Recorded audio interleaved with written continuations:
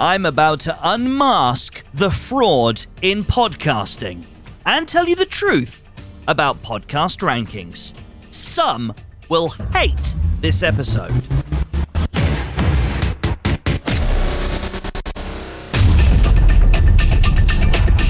I've been in the podcasting industry for around about 22 years now, and I've lost count of the number of times I've heard people wanging on about podcast rankings.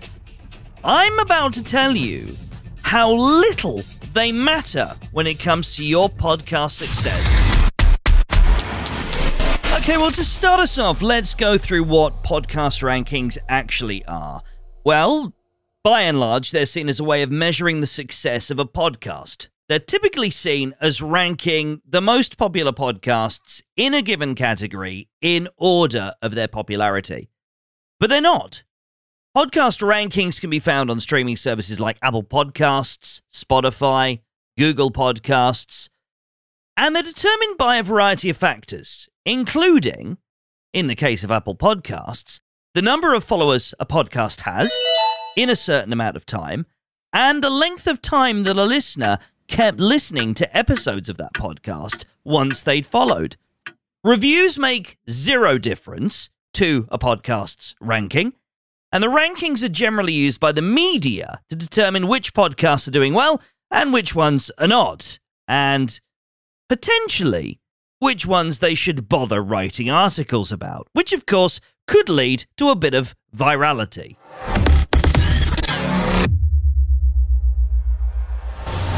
So, what factors influence podcast rankings then? Well, there are many, to be honest, but the most important one is the number of downloads and followers a podcaster has. A podcast with a large number of followers and downloads is much more likely to rank higher than one with a smaller number. However, we're not talking about general followers here.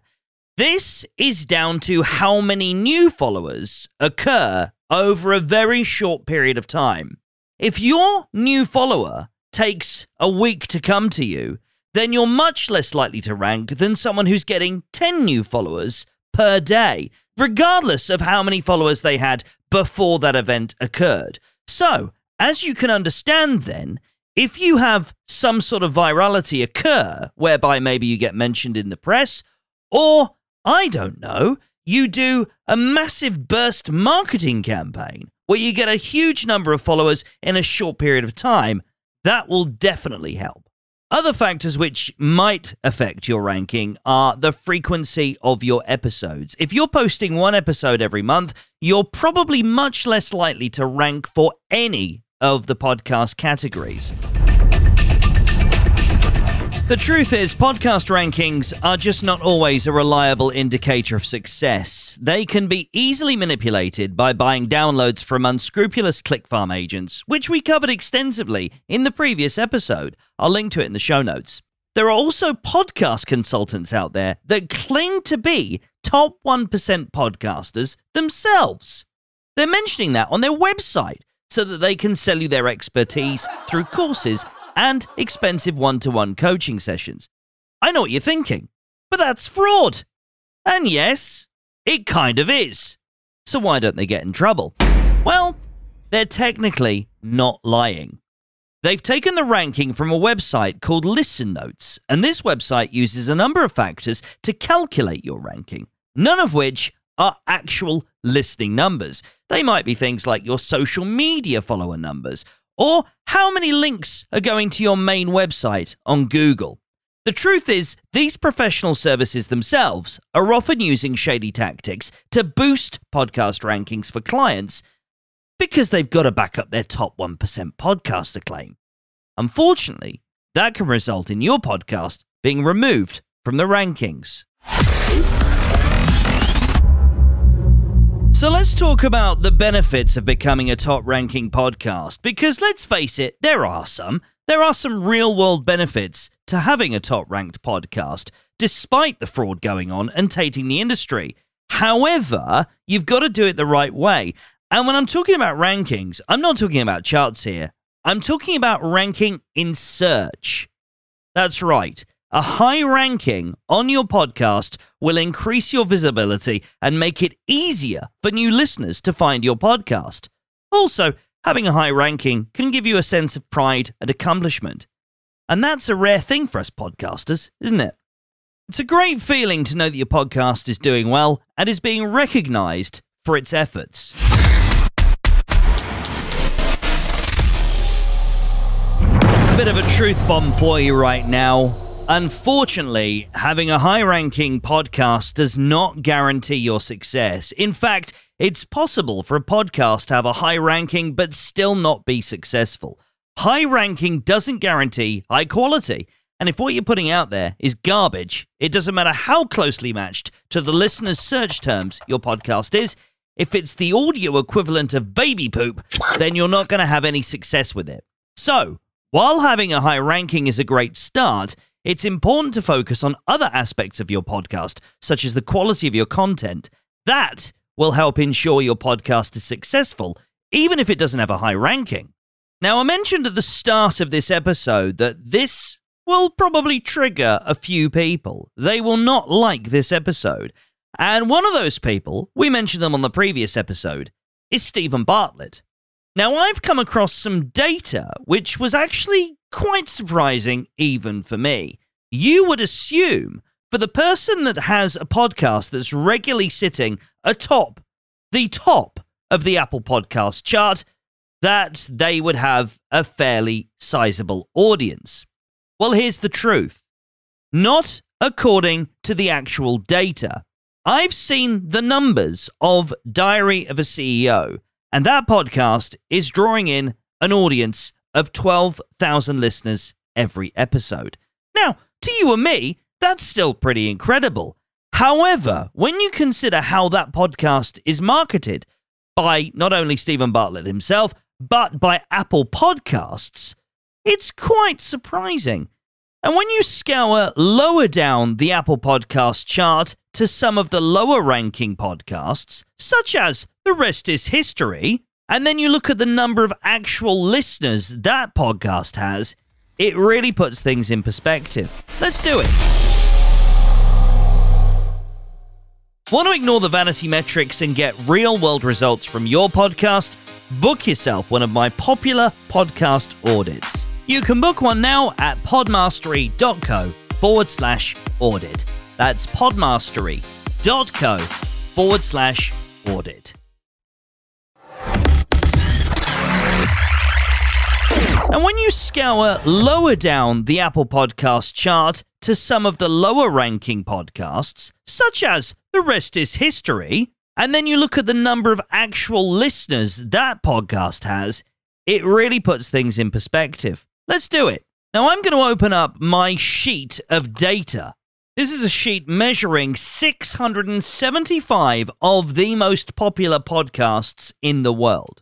I could tell you how I got hold of it, but then I'd have to kill you. And I don't think that's a great way of us establishing our podcaster-listener relationship, is it? This is a list that's excluding everything that isn't a top 40% podcast or above. Now, as I've already mentioned, Diary of a CEO is attracting an audience of 12,000 listeners per episode. But what about The Rest is History, the other podcast that I mentioned to you? I'm going to type that in right now as I'm speaking to you. The Rest is History. There we are. Search. And here it is. The Rest is History. Goal Hanger Podcasts.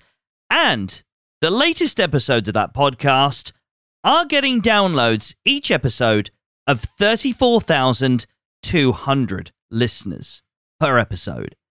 And where is that sitting in the charts? Not even in the top 50.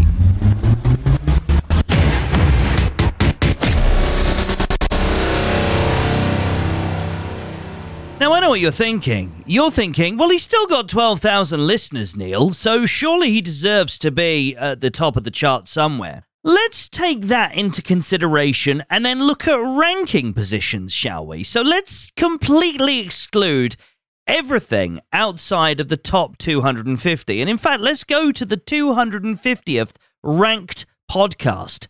That is, globally, a podcast from Fox Sports called Skip and Shannon undisputed. That podcast, ranked number 250, is getting every episode 121,600 podcast listeners. Incredible. That is literally 10 times the size of the audience of Stephen Bartlett's Diary of a CEO, which Apple Podcasts constantly tells us is at least a top 10 UK podcast. Often the number one podcast. Do you want to know what the audience of the actual number one ranked podcast, according to Apple Podcasts, globally is? It is, of course, The Daily from the New York Times, which has, no word of a lie, 16,986,600 engaged listeners every episode. Let that sink in.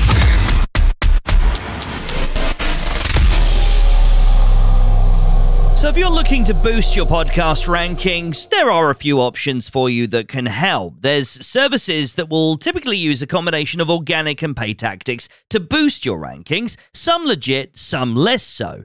Some of the more popular services include Chartable, Podcast Ranker, Podcast Charts. It's important to note this, though. These services can be expensive and they may not always be effective. And in some cases, they might use tactics that could get your podcast removed entirely from the directory. So it's important to do your research before using these services. Now, I may not surprise you when I say this, but I would advise against you using these services because at the end of the day, your ranking is not going to make a massive amount of difference in terms of how your podcast does if it's not turning up in the charts. The ranking you need to be worrying about is the podcast ranking in the search results. And the best way of achieving that? Content. Content, content, content. Highly optimized, highly engaging, and highly targeted content. Here's a quick tip for you for this week's edition of The Podmaster. Do you want to speed up your podcast production workflow? Yes. Duh! What's one of the biggest drains for us as podcast producers? It's the time it takes us to edit, right? Yes. One of my best secrets to slim down my editing time is using keyboard shortcuts.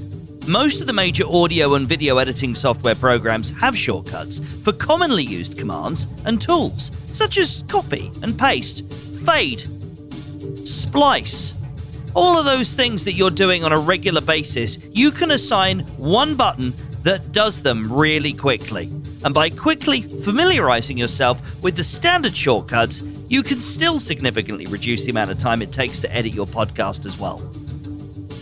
The other secret sauce is templates. Templates really help streamline the production process. By creating templates for various stages of your process, such as mixing and mastering, you can quickly apply the same settings to multiple tracks, episodes, and series, and speed up your entire production process.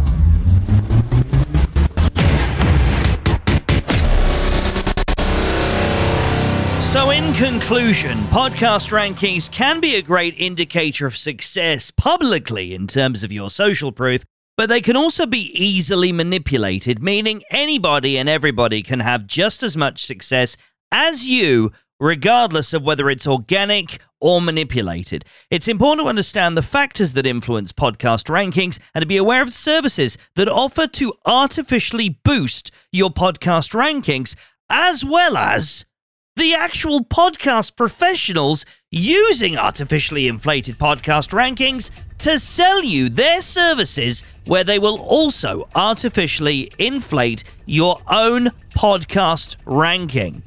Additionally, having a high-ranking podcast doesn't guarantee your podcast's success. That's down to your content and your targeting. That's my advice. Focus on creating high-quality content and promoting your podcast in the right way. That's going to ensure that your podcast is successful, regardless of its ranking. Until next time, good luck attaining pod mastery. The Podmaster is a Podnose podcasting production. Find out more about us at podnose.co.uk. That's podknows.co.uk. Thank you so much for listening to this episode of the Podmaster podcast. The fact that you've listened this far tells me you got something out of the episode. Want to get more free tips and insight on how to improve your podcast? Each email will contain insightful, valuable, actionable tips that you can apply to your podcast today to get closer to Podmastery. Sign up now at podmastery.co. That's podmastery.co.